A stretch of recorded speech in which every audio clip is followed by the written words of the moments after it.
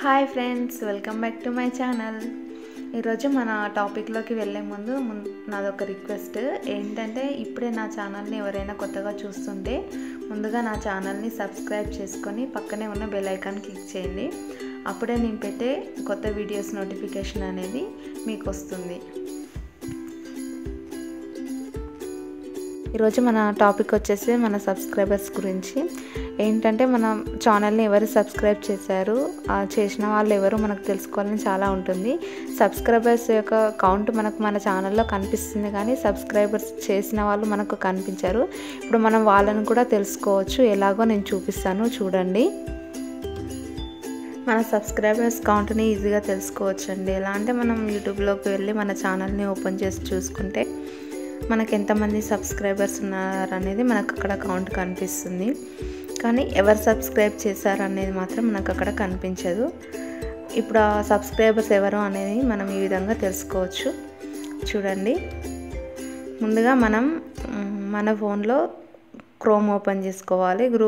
Open చేసుకున్న తర్వాత అక్కడ సెర్చ్ బాక్స్లో మన ఛానల్ నేమ్, మీ ఛానల్కి ఏ నేమ్ అయితే ఉందో అది టైప్ చేసుకోండి. మన ఛానల్ నేమ్ వచ్చేస్తుంది.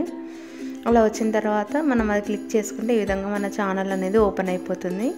ఇప్పుడు మనకి ఇది డెస్క్టాప్ మోడ్లోకి కావాలి, కానీ ఇప్పుడు లేదు కదా. ఇప్పుడు పైన 3 డాట్స్ కనిపిస్తున్నాయి కదా, అది క్లిక్ చేయండి. అలా క్లిక్ చేసిన తర్వాత ఇలా ఆప్షన్స్ వస్తాయి. ఇప్పుడు డెస్క్టాప్ సైట్ అని ఉంది కదా, అది క్లిక్ చేసుకోండి. మన ఛానల్ ఇప్పుడు మనకు డెస్క్టాప్ మోడ్లోకి వచ్చేస్తుంది. ఇలా వచ్చిన తర్వాత కొంచెం పెద్ద చేసి చూడండి, అక్కడ పైన నా ఛానల్ ప్రొఫైల్ కనిపిస్తుంది కదా, దానిపైన క్లిక్ చేయండి. అలా క్లిక్ చేసిన తర్వాత మనకి ఇలా ఆప్షన్స్ చూపిస్తాయి. చూపించిన తర్వాత మనకు 3rd ఆప్షన్ ఉంది కదా, యూట్యూబ్ స్టూడియో, అది క్లిక్ చేయాలి. అది క్లిక్ చేసిన తర్వాత మనకి ఈ విధంగా ఓపెన్ అవుతుంది. చూడండి, ఇలా ఓపెన్ అయిన తర్వాత మనకు కింద చివరికి వస్తుంటే అక్కడ రీసెంట్ సబ్స్క్రైబర్స్ అని కనిపిస్తుంది కదా. చూడండి, రీసెంట్ సబ్స్క్రైబర్స్ 3 మెంబర్స్ కనిపిస్తున్నారు. ఇప్పుడు మనకు అందరు కనిపించాలి. అప్పుడు మనము అక్కడ సీ ఆల్ క్లిక్ చేసుకోవాలి. చూడండి, ఇప్పుడు మన సబ్స్క్రైబర్స్ అనేది కనిపిస్తున్నారు.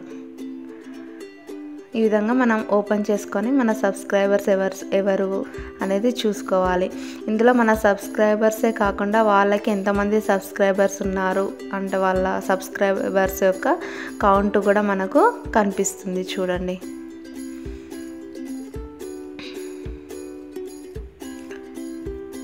ఈ విధంగా మనం చూసుకోవచ్చండి. ఇప్పుడు అలా పైనకు వెళ్తుంటే అక్కడ పైన లాస్ట్ 90 డేస్ అని ఉంది కదా, అదేంటంటే మనకు రీసెంట్ సబ్స్క్రైబర్స్ లాస్ట్ 7 డేస్ కావాలా, లాస్ట్ 28 డేస్ కావాలా, అలా మనము సెట్ చేసుకోవచ్చు.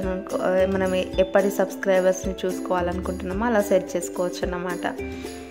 నెక్స్ట్ అలాగే కిందికి వస్తుంటే మనకు ఇక్కడ రోస్ పర్ పేజ్ అని ఉంది కదా, అంటే మనకు ఒక పేజీలో ఎన్ని రోస్ కావాలి, ఎంతమంది సబ్స్క్రైబర్స్ని మనం చూసుకోవాలో అక్కడ మనం సెట్ చేసుకోవచ్చు.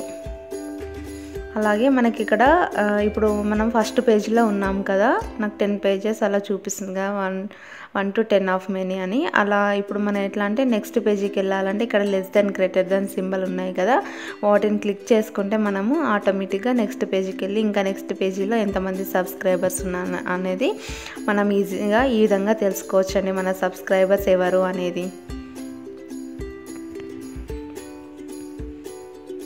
చూసారుగా ఫ్రెండ్స్, మన సబ్స్క్రైబర్స్ ఎవరు అనేది మనకు ఎంత ఈజీగా తెలుసుకోగలుగుతున్నామో.